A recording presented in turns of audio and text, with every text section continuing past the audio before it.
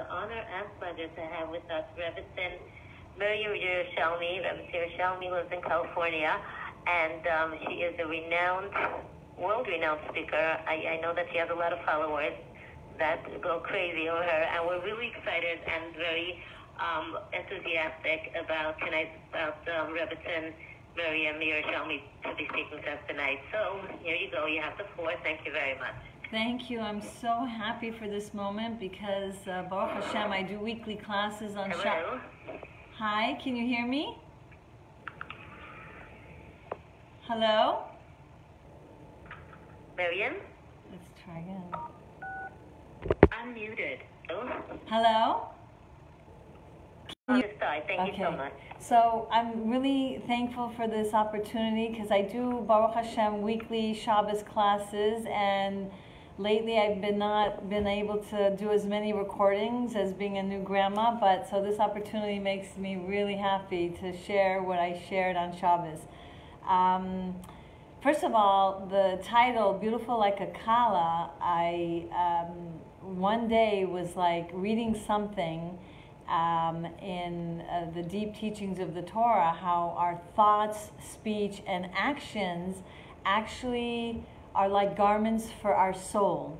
So when you think about the infinite soul that you have, each thought, speech, or action, each mitzvah done actually elevates your soul infinitely. And you know, we women, we think about garments, silk, satin, and you know, velvet, and I was thinking like, you know, wow, like I'm dressing up my soul in this beautiful way. And then I was thinking like, who is the best dressed, you know? A Kallah, a bride. How does she actually get dressed up in the morning with excitement to go get her earrings and to go get her makeup done and to put all the garments all put together? And with joy and happiness, she goes about the day because she knows like tonight's the night. This is like maybe the, you know, the days and years she's been waiting for. So I was thinking, you know, wow, imagine if we wake up every morning with this kind of attitude on all the things that we do. Because honestly, everything that we do, even not like a technical mitzvah of praying or learning Torah. I mean, we're cleaning the house. It's like, you know, the Kohanim in the Beit HaMikdash cleaning up, you know, like all the things that we do daily, feeding our body, exercising, taking care of the most of the mundane things is a mitzvah. And so I was really trying to remind myself every day to wake up like the feeling of how a bride would feel every day anew. And this came to me as I was reading the Parsha, because the Parsha teaches us of last week, Behaloischa, of the clouds of glory and the amazing protection the Jewish people had, and the way, you know, Moshe Rabbeinu went up in the mountains with this cloud. Everything that we're taught about these clouds represents Torah and mitzvah and what it does for us. So just like the beauty of a person comes out when they are choosing the most gorgeous garments, so too, like garments are not only to beautify us, but also help elevate and protect us. Because kind of like, you know, the vision of a cloud of Moshe going up, you know, and the idea of like everything you do, like even the smallest of things, that smile that you didn't feel like it, elevates your soul infinitely. Like if you really stop and think about it, you just be like, whoa, like how could it be? We can't even wrap our mind around the awesome feeling of elevating our soul infinitely. But it also protects our soul, likened to garments that you wear to protect yourself against the elements. If you go, you know, to a vacation where there's snow and, you know, you're taking your kids snowstorming or something, you're not going to go out with like summery clothing. Otherwise you'll have to like run to actually come back into, you know, the cabin. And so the scarf, the jacket, and the boots are all necessary for you to be able to withstand the elements of the weather. So too, these garments of our thought, speech, and action, as it's applied to Torah and mitzvah, act like a protection. Of course, we know tzedakah tetzil mimavet, and of course, we know when we do Torah mitzvahs, like we're going to be rewarded down the road. But really, today, the protection is not only for diseases and mishappenings and so forth. That we really, really, really have this power to protect our mind. As the teaching goes, it's like if you can imagine, like those knight in shining armor images of the iron coat, like chinky steel of armor around this warrior. So every mitzvah becomes, and especially tzedakah, becomes like a coat of armor, not only to protect us against all the elements of the world, but against ruach shtus, against the confusion of the mind. And if you could see me, I would show you my hands as if it's a gate. And every mitzvah like closes up the gaps of the gates, just like every metal of armor that collectively makes that full protection. The mind is protected against the Yetzer Haras, against the Ruach Shtut is like the spirit of folly, like the mind getting confused by an idea that's really alien and really against what you really would have wanted to do if you really thought it through at a calmer, more present, grounded state. And the Lubavitcher Rebbe actually teaches us that just like when you have a house and you have access to the roof, you have to make sure you build a gate so that the person and the people can't succumb to falling because of the lack of the protection. So Torah and all the mitzvahs actually create this protection also around our head, like a helmet, so that we won't fall prey to these whims of our Yetzer Hara. And now we know that also when the Jewish people were escaping from Mitzrayim and the deep teachings of the two walls, and the miracle of the double walls, and the reasoning why Hashem made such a double miracle, because normally, Hashem doesn't want to like overdo his, his miracles. He wants to do it in the way that he doesn't have to like put so much more energy into it, in its simplicity. But he did this master, minded miracle of separating these waters to teach us that we really need to be protected from all sides. And one of the walls represents tefillah, and the other wall represents Torah. And that way we can march forward of this protection to reach our Holy of Holies, of our holy land, our neshama. And so we see that it's very, very easy to sometimes wake up and there's so much to do in a day, and there's so much like challenges and it's just like another thing that I have to do on my to-do list, and sometimes because life can be difficult, the mitzvahs become burdensome. But the more we understand the power of what we're achieving in the moment of just a single mitzvah, the more we can change the attitude of less being burdened by it and really feeling not only lighthearted about it in a good way, but bubbly and excited and like beaming with joy that we have this opportunity.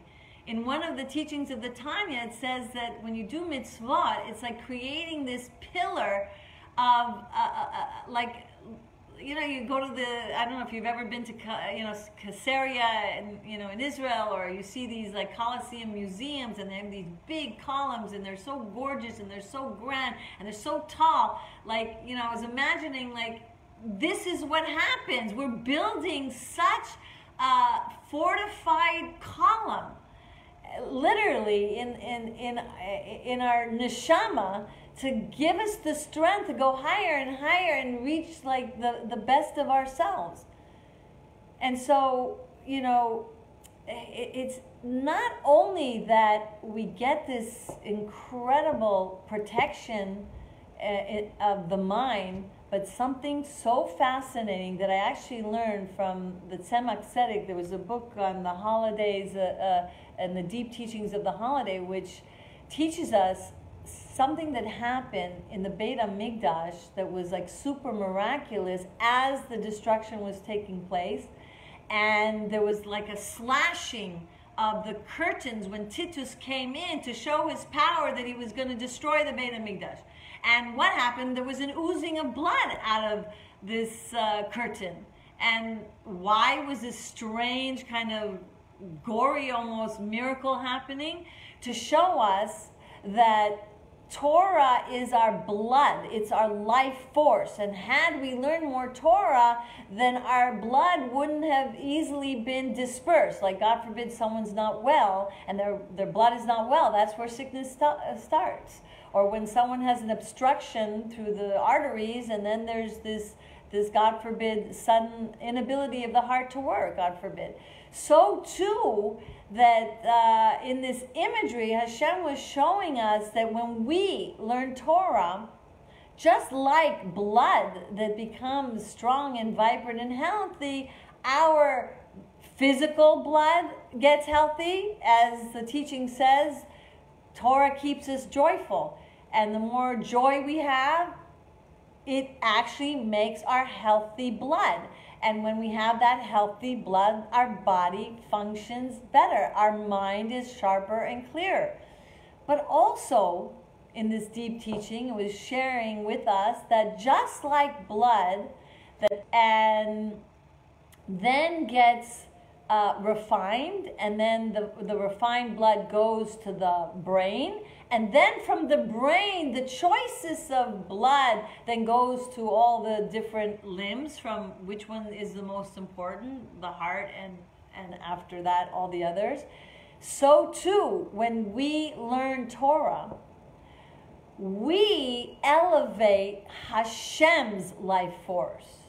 And that then comes back down to us and gets distributed from our efforts of learning Torah. We then get God's actually choices of blood, meaning His energy, His brachas, His kedusha, His holiness, His blessings, and all the incredible, like, you know, shefa, which is like all the incredible, like pouring over of goodness that He wants to give us. In fact, recently I was learning in one of the teachings that, again, the deep teachings of the whole story of what happened in with the experience of Adam and Chava. And really analyzing how did they fall prey to, you know, just like, don't eat the apple or whatever for an hour. Like, come on, you're in Gan Eden. What's going on wrong in your life that it was so hard with such revelations in Gan Eden? Why was it so hard for them to, like, not have the power to withstand the test for just 1 hour, literally? So the teaching is that, what was their sin to begin with? Not that they really partook of the tree of good and evil. Had they eaten from the tree of life, which represents, had they really studied the Torah, the deep secrets of the Torah, they would have had the strength to fight the Yetzer Hara, not to then go and delve into the temptation of eating from the tree of good and evil. So it's so important to really take the time and understand that these teachings help us Help us feel like, alive, vibrant, and joyful. Help us feel like nothing can bother us like a Kallah. She's so excited for her day. And like this one will say something, her whole focus is on, I'm like, this is my day, and this is my day to feel beautiful like a bride. And she's so focused on the joy of the day. Another day or maybe a week later after the Shiva Brachas, okay, it might wear off a little bit, but what we're trying to do here, and whether you're married, not married, and looking for your Beshert, like, this message is for everyone, like, to be able to really open our eyes and see so many blessings of what happens to us, and focus on more of the good that is happening rather than the really, some of the anxieties that people have. I'm not good enough. I want to be better davening. I'm not good enough on this, and they have such a heartache that they're carrying with them this burden that they're not good enough for Hashem, and their shame before their very self, and all in the name of God, that they want to be elevated, and somehow they have a very difficult time doing that. And so it's a shame. It takes away from the joy of being alive and doing Torah and mitzvahs. If they could just switch over and have this beautiful like a bride mentality. Because really, more we learn Torah, the Yetzer Hara does get transformed. It's like a spice to change the Yetzer Hara to a Yetzer Tov. The Gemara teaches us. So it does help us have the understanding that it's not that we're so scared that we're not going to get the blessings. It's so scared that we're not going to get like all the, the rewards or all the punishments. It's like living the moment for now. As we are taught, don't look back. What was. You did the best that you could with the tools that you did at the time, and God didn't give you the tools back then. Let go, because if you look back, you become bitter. Yes, have a resolve to go forward the next day. Just like in the Parsha with the trumpets and going to war. Why would they do trumpets and then march joyfully? Because the joy helps us march forward and conquer the day. If we're too looking back and we too focus on, even some people really are scared of being punished, and that's archaic. We don't live that way anymore. When teenagers were teenagers and toddlers are toddlers, they're taught certain things, and the parents have to like treat them a certain way because they're young and they're in their youth. But once they get in that adult stage, and you're trying to have a relationship with your children, it's not about teaching them to not do this or they'll be punished. This is how you have a relationship with an adult. Back in the days when we were toddlers, in the beginning of our journeys of being a people, Hashem used scare tactics and timeouts, if you want to call it, and punishment theories of a sort in that way to get us motivated. But now, when the more we delve into the depths of the Torah, the more we understand, it's not God wanting to punish us. It's just like you put a shirt in the laundry and it's going in the bubbles and it's getting seemingly like squished and almost tortured. It's not being punished. There's a stain and there's a process of cleansing and going through the motions of what needs to be done to like remove the stain. When we see it that way, then it's just so redeeming. It's just so redeeming. So, so many times people can't really connect to like the loving Father because they haven't really learned as much about how God is so lovesick for them and how God is so benevolent and kind and forgiving and extra forgiving. God is like helping us go through the stages of our personal and spiritual and emotional, mental development with kindness and with love.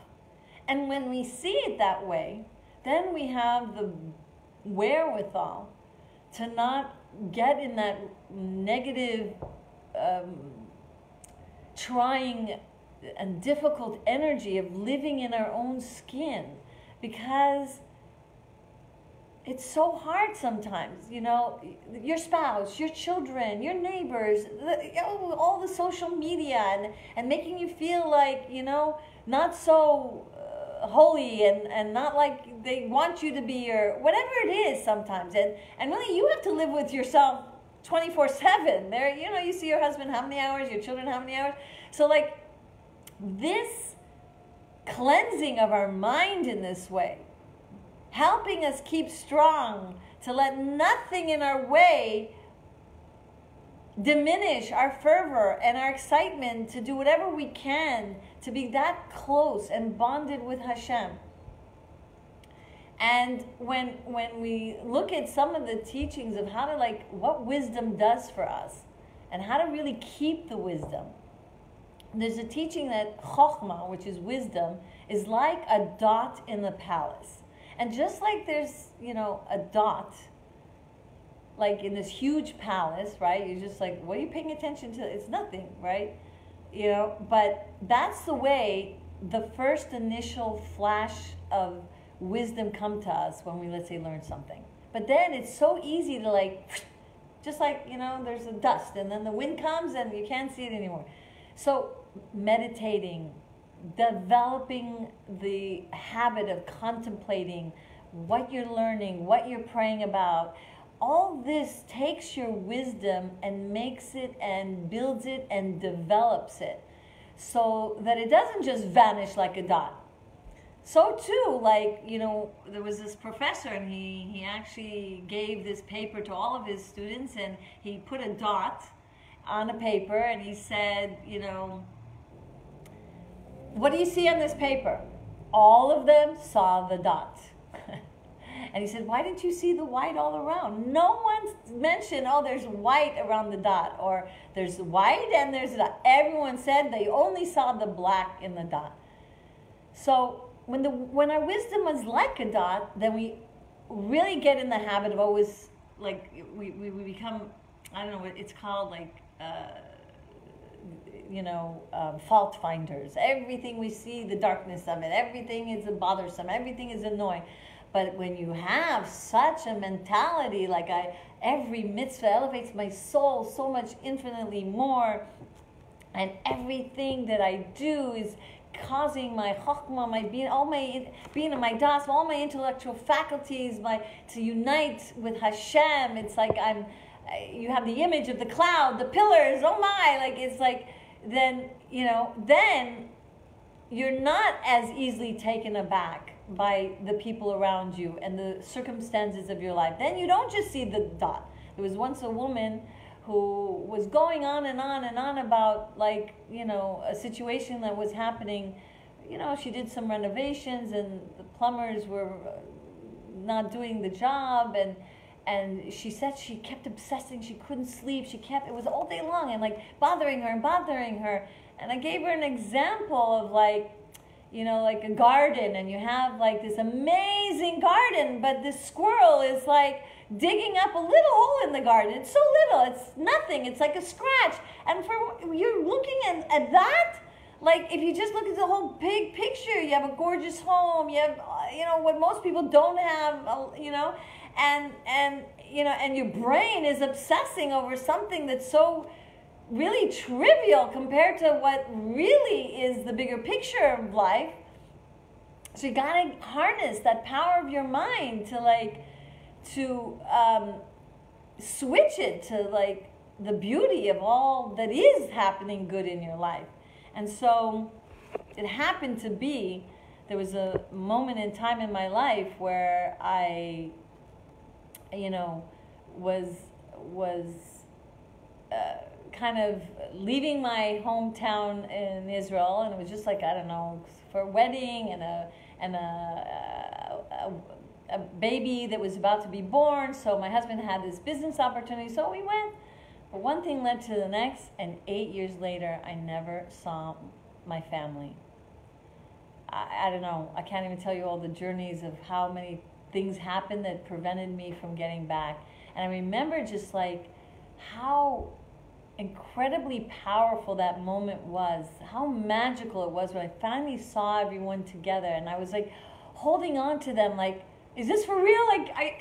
I can't believe this. It was like, and I just felt it was so beautiful, and it was like breathtaking. I don't know, words can't even describe the feeling of being reunited. You can only imagine Holocaust survivors and what they went through, got reunited, but I remember feeling like, it's so beautiful. I want to capture this. I want to try to remember every day to experience the beauty of the people that I see every day, that somehow, many people can lose that, that sensitive excitement of the miracle moment of having another moment in our lives together, and appreciation. So we want so much to try our best to allow that happy feeling and that zest for our moments in our day, including not only when we do the Torah and mitzvahs, but ben adam lechavero, between us and the people around us, so that we, so that we really maximize the beautiful moments in that way. Incredible. I read a story about the Chafetz Chaim recently, and I'm just like, whoa. I was just like, I can't imagine that level, like, of the mitzvah that he did. He was in this house, I guess, and someone ran off stealing like a lot of what he owned. And the Chafetz Chaim said, I am disowning all that you have in my in your possession, basically. Whatever that was mine, I'm disowning it. And why did the Chafetz Chaim do that? Because he cared so much for this person that he didn't want the person to carry the title of a thief in like kind of branded in his soul. So by him, basically disowning his stuff at that moment made the thievery not to be labeled as a thievery. And it's kind of like what Moshe Rabbeinu did when he was like seeing all the craziness of the Jewish people worshiping the idols. He broke the evidence that there's a contract between God, because he just didn't want there to be any kind of a commitment in writing that they were doing something wrong. So like imagine that level of care and precision of like saving the day. I just was like, wow. I was just like, I was just so touched by such a story. So many times when, when we're going through something, we don't see the results of everything that we did for other people. And even sometimes we're like doing so many mitzvahs and so many like self-sacrifice. My goodness, really, come on. And we're just like, sometimes like, enough already. I'm not seeing the results of my efforts, whether it's your children, your spouse sometimes, life in general, people, mitzvahs that you do, where's it going? And that was the message of Shavuos, actually. When God said, I am your God, and there was no echo. So yeah, why there was no echo? Well, one is, can you imagine, I am your God, I am your God. It would look like, there's a war going on between more than one God. But really the deeper message of why was because an echo happens because there's an obstacle, the voice hits the obstacle, and then it bounces off that obstacle, so then there's an echo. God was teaching a lesson. Sometimes all your efforts seemingly doesn't bounce back at you. Seemingly you think it's like in one ear and out the other ear because you did this and this to this person, and they're just not, not influenced, not hearing you, not being changed by you in all your efforts, or even your mitzvahs. You think you did so much, Why am I not seeing the miracle in my life here and now? Well, first of all, you never know. Like, first of all, the Lubavitcher Rebbe said, even like keeping modesty, you know, and keeping the halacha in a way that you don't see that it could have saved a life in Eretz Yisrael. You don't see maybe that there was supposed to be, God forbid, an accident in your life, maybe even, and the accident didn't happen, so you don't see it. But even if really you don't see it, in a sense, and it's affecting the whole world, actually, it's like unbelievable. Like even non-Jews become closer to Hashem because of respect and honor and love between in the intimacy of a husband and wife. Like it's like you don't know how it's really influencing the whole world, but it is being absorbed into the world, and it is affecting the world, and it is causing change that you can't see. You know, kind of like the bamboo tree. There was a video going around at one point where, you know, a farmer was asked by, you know, why is he, you know, watering the plants for so long, and so the farmer said, well, you plant the seeds, and yeah, you're watering for 5 years. You don't see the blossom, but what do you think is happening in those 5 years? That deep within the ground, roots and roots and roots and roots are being you know, solidified and growing stronger and thicker, so that when in 60 days of the 5 years, that now these tall bamboo shoots, like 90 feet tall, I think, whatever the exact, it like happens in such a short period of time because of the roots that were growing all those 5 years to allow these shoots the strength to stand up. So yes, you're doing Torah and mitzvahs, and yes, you feel like it's not echoing in your self-transformation and your elevation and all the miracles you want for yourself, but things are happening inside, and we gotta, like, with those like happy, you know, go lucky energy, and with singing a tune, you know, through it, just like when, you know, when the Jewish people actually were carrying the Aaron, they said that you should, you know, they should be singing, just like when they had the trumpets when going to war, but they should be singing while they were carrying, you know, the ark. So, of course, it was, you know, a job that wasn't maybe so easy physically. I'm sure maybe miracles happen, but the idea was that while you're carrying a load, try your best to sing through it, you know, because carrying a tune is the same like word as carrying a load.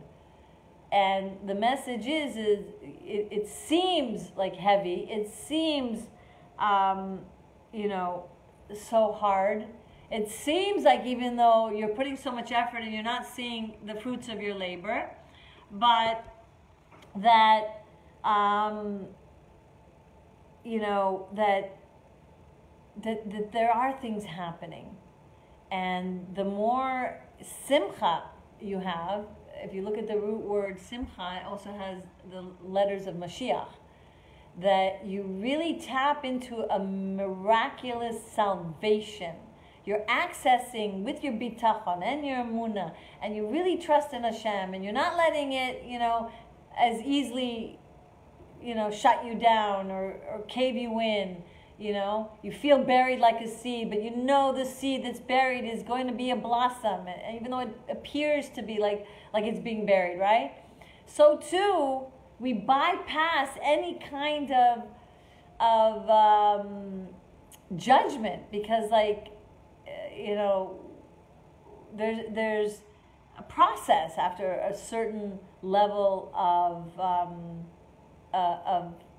you know, kind of like, well, let's see, you know, how she's merits, no merits, and then, okay, and then there's like a moment in time where there has to be a kind of a decision made. But when you show Hashem, I have bitachon, I'm happy to do your mitzvahs, even though I didn't get rewarded, seemingly. I'm happy to like go the extra mile and have this self-sacrifice. I'm going to like feel beautiful like a bride doing whatever I can and not let whatever is happening around me like taint my whiteness and my purity as best I can. Then you surpass and bypass that judgment of a sort, and that is your merit for salvation. And so you increase your ability to bring down these salvation. So there was a story of this shipwreck, and in the shipwreck, the people were so devastated, and they're finally on dry land, and they're hearing the howling of animals, and the weather is just so scary. And by miracle, someone came, and a crew came to come in and take them to a safe place. But they said, you know, I might take you now out of this place, and you'll be happy now, but later you'll be disappointed. Or you could stay overnight, you'll be a bit disappointed, but tomorrow morning you'll see, you'll be that much happier.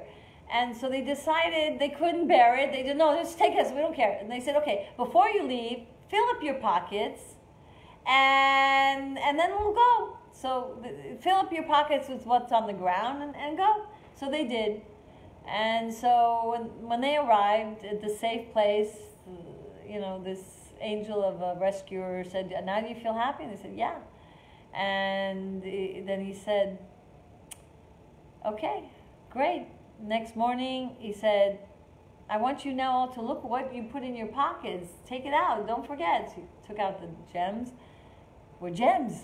They were on a diamond field. And now they realize, oh, had they known, they would have stayed there.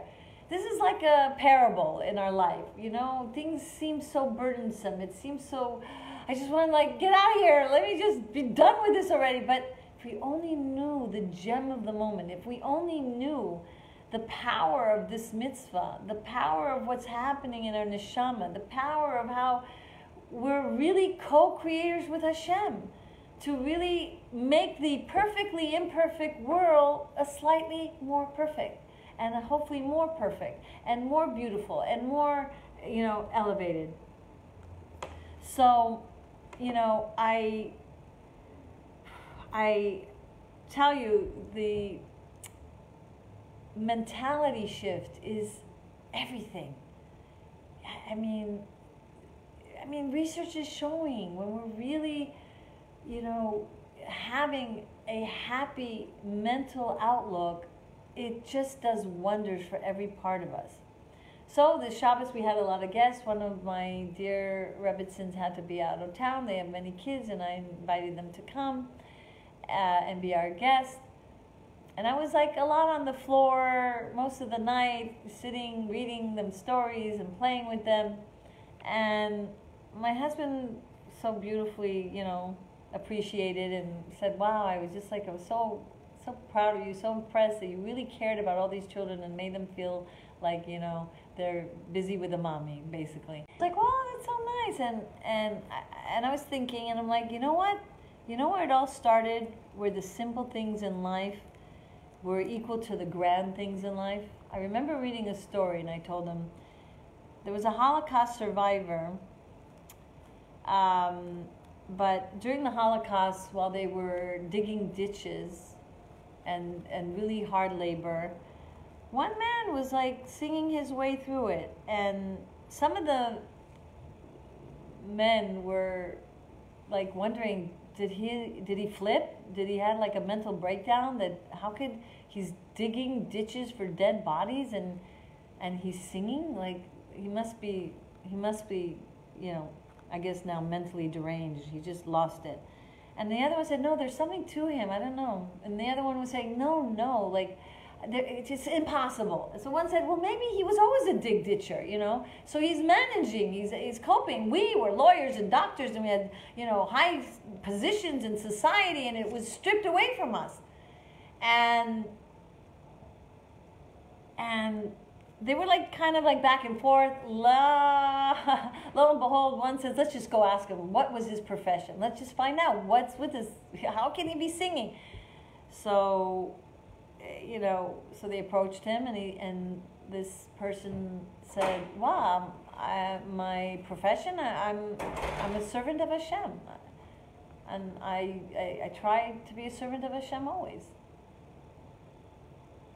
So like, sometimes something seems so minuscule, so nothing, and so, like someone else do it, you know, or it just seems so lowly for who, you know. But really, like, imagine everything that we learned today. I mean, we know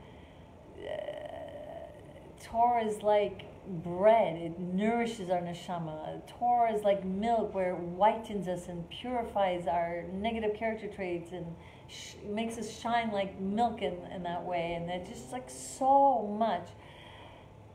It gives us that protection, it beautifies us, so much.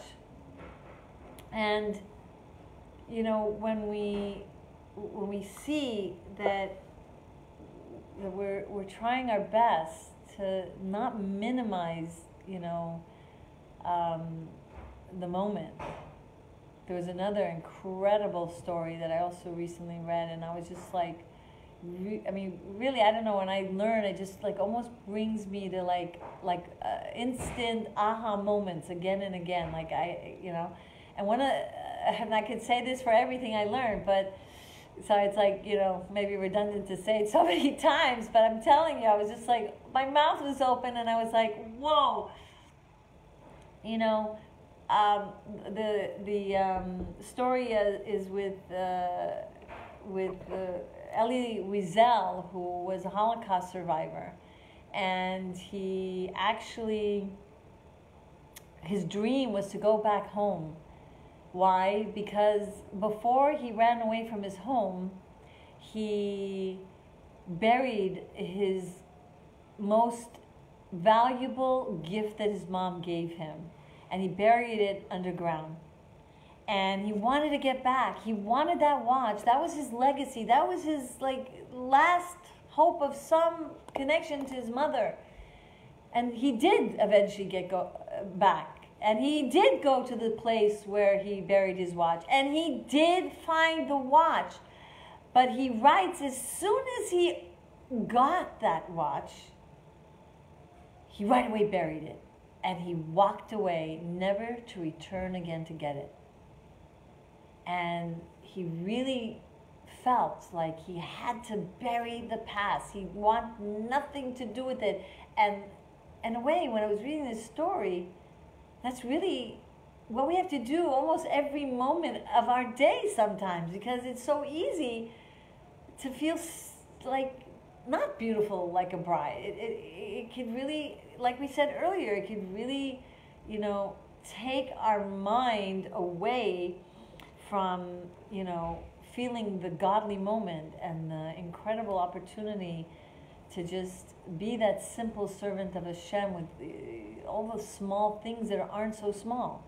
I remember one person asked me, I want you to like really help people like to manifest and bring out their talents, and they could use it and be productive. And I'm like, honestly, like, let's just be one less jerk in the world. That's a big, big accomplishment. Like, so many people feeling so lowly because they're not accomplishing things. They're not like their neighbors. They're not this. They're not. Like, what's really important? How many likes we get? How many social media, you know how many people have like millions of dollars, have the honor of the world at their fingertips, and they feel like dying, and I don't want to say what they do to I don't even say, like, they have everything. They really were accomplished. They really successful, honors of all the kinds of the world. But if your soul is not happy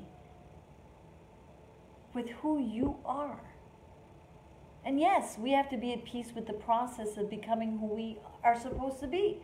Look at the mitzvah. Right after the Jewish people got the Torah, one of the mitzvahs was Korban Shloimim, which is a lesson for us, we are taught. Shloimim is from the word shalem. And we have to sacrifice, and we're not shalem. And we have to be shalom, be at peace with the process. so that we can be happy for the moment that we just did this one thing.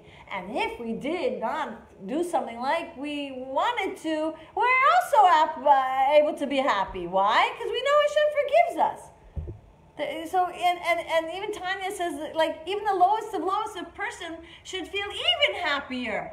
Why? Even though he's not so great like the greats. Because Hashem is with him. There's no excuse for feeling lowly. There's just no excuse. In fact, the Baal Shem Tov teaches us that what is the real tshuva we have to do? Real tshuva is stop thinking about yourself. That's the tshuva that we have, that we're not good enough. And the Rebbe actually teaches us what is the tshuva that we have to do? Is that we don't know how great we are. We don't know how godly we are. We don't respect our infinite, incredible neshama that we have. So, stop thinking about yourself and more have God consciousness and the joy of being able to be connected with this infinite creator.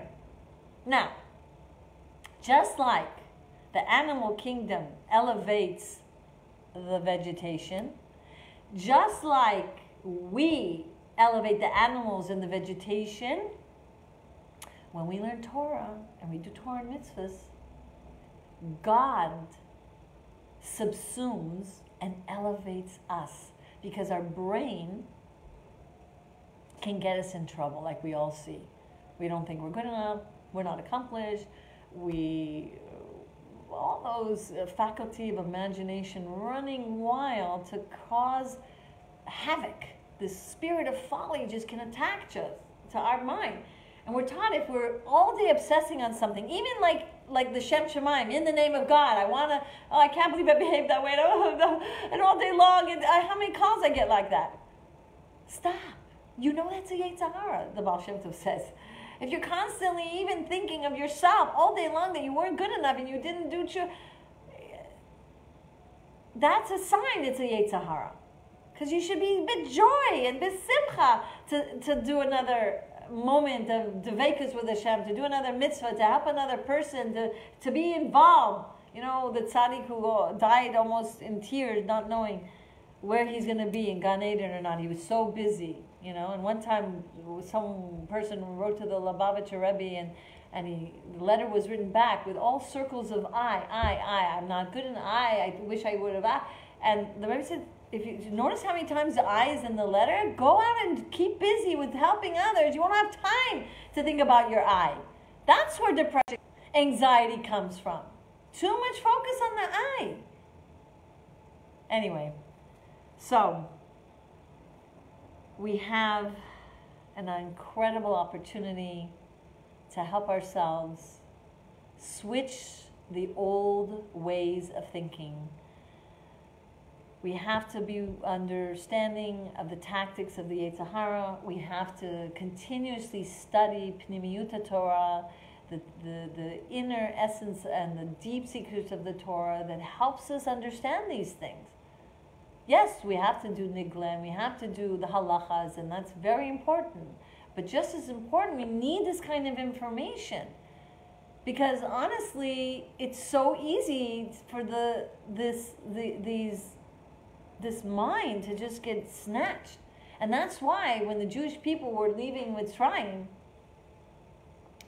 and the first, actually it was the 10th plague of the killing of the firstborn of the Mitzrayim, represented the Mitzri inside of us, our intellect, that is really the ungodly intellect, you want to call it. And the redemption of the firstborn son was the kind of symbolism of the godly intellect of being redeemed. And what happened after that is they had to leave Mitzrayim, because in your head is where there are constrictions. In your head is it's like if you look at in the Shema, it says B'samtem, that you have to take the Torah and put it in your heart. Sam tem, which is to put, is also the word sam tam. Sam is a drug. So if you keep your Torah knowledge in your head, it actually can become a poison to you. You can be arrogant, you can look down at people, you can make differentiations, and you can like not tolerate people because now you know better, you know, and use this pompous way of interacting with people because you're so holier than thou. No, you have to escape your head. You have to take the Torah and run with it to your heart. To your heart? Well, guess what? There's a very challenging journey to get the knowledge into your heart. That's the secrets in the deep teachings of the Torah of how to get knowledge into your heart. By meditation and prayer, by specific meditations that we learn. By the way, I have a prayer and meditation book that discusses all those in details. Hopefully we can join again, and otherwise there's classes of mine on my website, yournewheights.com. I'm on Torah Anytime. I'm also have several YouTube channels, brain training channels, also for children. So get your children. Also, this book that I wrote based on a true story, Carrying a Tune and Tzfas, with the idea of like singing through your challenges. And here's the children's book I also wrote, Beautiful Like a Bride, giving these important messages to our children so they don't have to wait till they're 50 and 60 years old, having, you know, only gotten to study it when they were older, because it's so much like oxygen, you know, knowing that, you know, when you learn Torah, it either can be like this drug that makes you arrogant, and like a poison, or it could be like a drug that is giving you life, giving you oxygen. It's a medicine. It's also like wine. You know, what happens when you drink wine? You get a little happier. Secrets come out. But when you drink the wine of Torah, which is the deep secrets of the Torah, it helps bring your neshama out and all the secrets of who you truly are. More and more redemption of your neshama. And that's why that whole story of like, you know, killing of the firstborn, redemption of the firstborn, and running away from your mind, because you can't stay in your mind. You have to run with the information by meditating and contemplating and really reviewing 101 times so that it could land in your heart. Because the light of the wisdom of Torah needs to land in your heart. Yes, prayer in the morning, the fiery words, clear your heart and circumcise your heart, getting rid of the layers of blockages, so then your heart is open. And so then you learn Torah right after, and then the light of what you learn can come inwardly into your heart. And that's why it says v'dibarta bam, that the secret also ingredient is to speak the words of Torah, because speaking of the words of Torah allows that godly power of the wisdom of Hashem to kind of not only impregnate your brain with God's wisdom, so that you will give birth to the amazing positive emotions that are there. But just like, you know, when you plant a seed, you know, you need to put rain water on it, and there's all kind of, everything needs to be done in a certain way so that blossom will blossom. This is the secret ingredient to help your neshama blossom and come out, because the seed of your soul is there. You just need all the ingredients, the sunshine, the light of God's Torah to like beam in your heart, so that more of that becomes revealed and is capable of blossoming. So I bless you all that when you wake up in the morning now, you have this image of this beautiful bride, and think about now all the beautiful things that are on your to-do list, and see it as its worth, in the infinite worth that it's worth. Hopefully not feeling as heavy-hearted, hopefully having a little more zest, a little more, you know, chayas and liveliness to the duties of your day.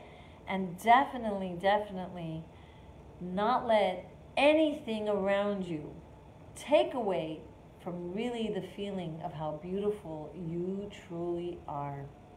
Because your neshama is shining. Hello? Yes. Hi, it's Arista. Ivy has to get off, so she asked me to take over. So first of all, thank you for your most beautiful and inspiring words. Do you have a few minutes to answer some questions? Yes, thank you. Okay, so I'm going to first off, so unmute everybody, and then we'll see who has questions. One second, please.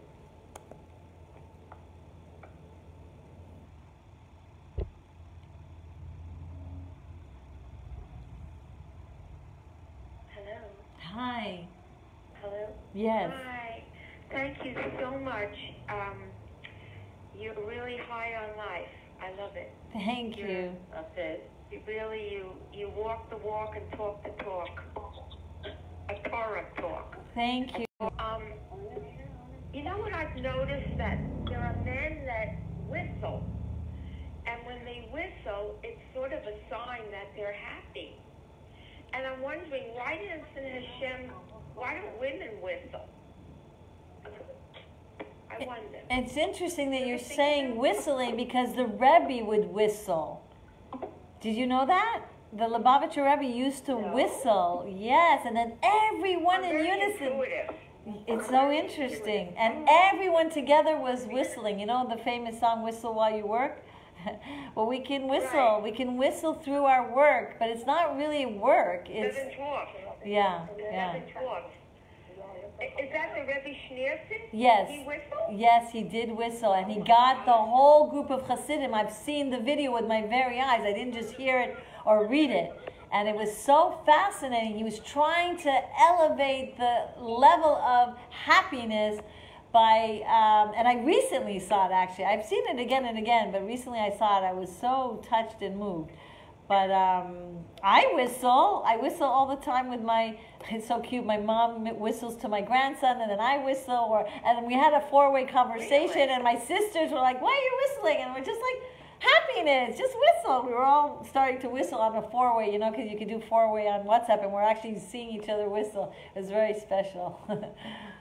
True story. Can you whistle now? Can you whistle a little? I'm not such a good whistler. This is like the most fun request I've ever had. Thank you. I love singing. I love dancing. I also like whistling, actually. And I wish I was better You know with what? my... I'm going to start trying to do it more often. You know, men whistle at women. Don't men whistle? They go, whoo, whoo. Well, we have to be modest, you know. I was amongst women whistling, and even though it's not Kol Isha, but we don't want to draw attention to ourselves in public. But I'm saying in your home, nobody's home, or you're with your grandchildren or children, whatever, you know, enjoy and, you know, whistle for sure. I love it. Thank you so much. You made me even happier tonight. Wow, I didn't think that could be possible. I'm remembering the memory of the Rebbe whistling, so now I'm going to, like, you know, take it upon myself to do it even more. Did he get the whole congregation? Yes, the whole congregation is whistling. Wow. You can go on Gems and you can see that video. It's so beautiful, really. Oh, wow. Can you repeat your name again? My name is Miriam Yerushalmi. I also write articles on Chabad.org. I have videos on Torah Anytime, and again, my website is yournewheights.com. I've written over 28 children's books with a lot of these messages, and 5 adult books, and new are coming, Baruch Hashem. Why don't you go on JBS? You know, they do a book every day. They have like a book, and they talk about it. Oh, maybe you can recommend them. That's a great idea. Maybe you can call and recommend them. Thank you. Because I love to read children's books. Yeah, I have, you know, my inner child, my Jewish inner child. loves to read, Funny. Jewish You're so funny. children's books. But you know what? I like pictures. I like pictures. Wow, I know. That's why I actually, when writing these children's books, I meant it for adults as well. So when they're reading it to their children, they could benefit too. I promise you, that was my intention. Well, are you with one publisher? Can I get a list of all your books? I'm not with one publisher, but you can go on my website and they're all there. They're in Spanish, Hebrew, and in Yiddish, many of them. Baruch Hashem. Oh, that's Yeah. lovely. Yeah. Anyway, so nice to meet you. Hi. Well, thank you. Thank you so much. Maybe someone else wants to ask a question? You made my day. You made my day in a wonderful way. Thank you. Thank you. You did too, my dear. And I also say God bless you, and you didn't have to sneeze. I made that up. Hi. Hi. Everton. Hi, my name's Lisa. How are you? Nice to meet you. First off, Mazel Tov on the baby. Yes. Oh my gosh, miracles for Yes, everyone. and that was beautiful. One of the things you were saying about, appreciating, I've had like a lot of loss in my life. And right now I live in Norfolk, Virginia. And, of course, like come May, it becomes like 1,000 degrees, but it also becomes flowers and greenery and everything like really early. And so one of the things that I aspire to is nature. I'm all about like nature and animals and whatever. And I always find it so funny that like, no matter, that always appeals to me. And I always find it funny how others, like I didn't grow up with any of this. So, but for me, I always find people that are like, the world is an accident, the Big Bang, whatever. And so I always try to remember like, oh, no, it isn't. But I try not to tell people that. But like once in a while, like the other day, it happened again. I was just like, not in a good space, but I was just like looking at like everything around here so lush and green or whatever. And this girl was like standing next to me while I was outside at the park, and she was like, "What are you doing?" Like, just breathing, just breathe, and looking at everything. And she's like, "Oh, it's just an accident." I'm like, "Oh, please, are you serious? Like, why do people?"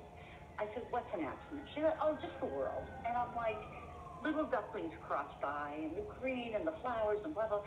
And I'm thinking, no, you idiot, it's not an accident. I didn't say any of this. And I'm always finding, like, why do people believe that? Like, how can you believe that? So it's interesting wow, that you're saying that. There was an interesting Like what? Teaching by the Lubavitcher Rebbe that said when you don't really access and develop your emunah in God, then the Yetzer Hara takes your faith and makes you believe in things that are ridiculous or not based on. Not the body, but Right. So like the more. Right. So the more a person develops, if you look at the word emunah, it comes from the word le'amen. Emunah is faith, and le'amen is to train. So you have to keep training, and it's a workout to bring out this faith in your heart that you were born with. It's an inheritance. It's in your kishke. It's in your DNA of your soul. Right. But if you don't exercise it and develop its potential of coming to birth out of your soul, then the Yetzer Hara, the evil inclination, takes it and uses it to have faith in things that are nonsensical. I mean, this is also Norfolk, Virginia, where there's not, most people more so are not Jewish. So their whole, oh, it's an accident or this or that. And I'm just like, how is that possible? Like, I'm sorry. Even when I wasn't, I grew up very secular. Even when I was, I didn't believe it was an accident. I mean, it's like, that's a crazy thing. Like, I'm sorry. Right. It's like the example of like, throw words in a pile and it by accident becomes a greatest novel. Like, it's impossible. Or throw the pieces of a watch and it becomes a watch. Nobody did it. It's an accident that just happened to be a watch. Like, even those simple things, like, come on, a nursing baby, the mother has ready-made milk. Like, it had to have some creator behind and scheming and yeah. So one of the Lubavitcher Rebbe's teaching is that that not only do you have to develop faith in God, but you have to develop the faith in yourself of how godly you are, as we were talking earlier. Yeah. I mean, just go look at a waterfall. Like, really? Wow. I sometimes want to just slap people. I'm like, come on, really? Seriously. Well, that's where that's where we have to, like, I mean, I know you don't want to, but that's where we develop more tolerance and compassion for people who don't see things. It's an opportunity to just like really be funny. To be grateful for what we do see and feel bad for those that don't, and just be a living, walking example of wanting them to, see the light like we see. Hopefully we'll see more and more of that light. True. Well, thank you for tonight. Thank you. Amazing. Blessings to you all for joining, and I hope more and more opportunities to be together and share more miraculous moments. Where in California do you live? I actually am in the Beverlywood area. Amazing community. I really feel blessed. I've met so many amazing neshamas here and soul partners, and gathering together to do good things here. Like, it was a really smooth merge. I used to live in New York, actually. Oh, I'm from outside of Boston. Wow. Originally. So have you taken out a loan for gas yet? Well, actually, we got an electrical car way before gas prices went up. But yeah, we've been very fortunate that smart. It really is, especially when you don't really travel so much here and there. I don't really travel so much, so it lasts a pretty long time, and you have a charger in your home, and you charge it like you charge your phone, so it's really convenient. Oh, okay. And you get like free. There's many places all the way. Anyway, in LA where you could just get free electrical charge. Electric car. It's something that they make it they make it user friendly, so you get free electrical charge in all places in LA. It's exciting. Be careful, somebody might steal it. Anyway, I wouldn't be shocked.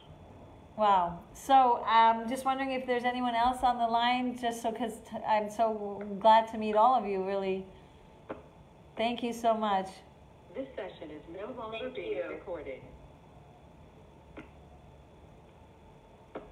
Good night, everybody. Good night. Good night. Thank you so much. You're welcome.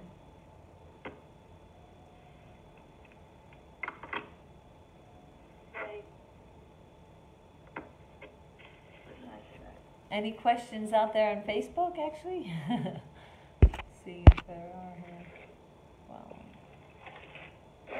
Blessings.